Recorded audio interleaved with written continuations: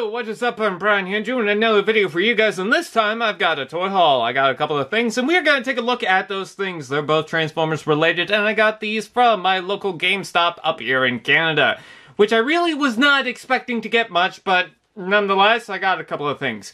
So the first thing I've got is the Transformers Generations Kingdom Soundwave. So we were waiting on something, and I was looking around, just poking through the Transformers section. They had a couple of Selects figures that I already had, a couple of Kingdom, a couple of other Studio Series, but the one thing that really got me interested was a Soundwave. Just as a little something extra, I heard a lot of good things about the figure, so I decided, hey, why not pick it up?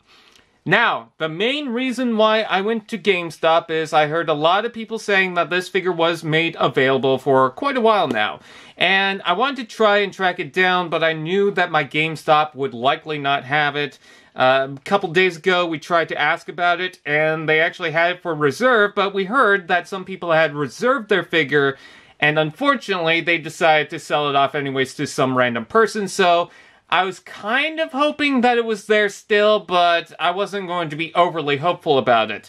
Well, it seems like I got it. This is the Transformers War for Cybertron Covert Agent Ravage Decepticons Forever Ravage. So it is the Generation 1 Ravage and the Beast Wars style Ravage, which is pretty awesome. And also, it pairs well with Soundwave, even though I'm pretty sure that won't fit in him. Still, Soundwave, Ravage, there we go, haha.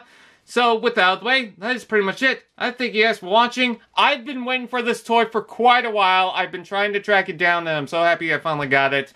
And, yeah, I'll see you guys next time.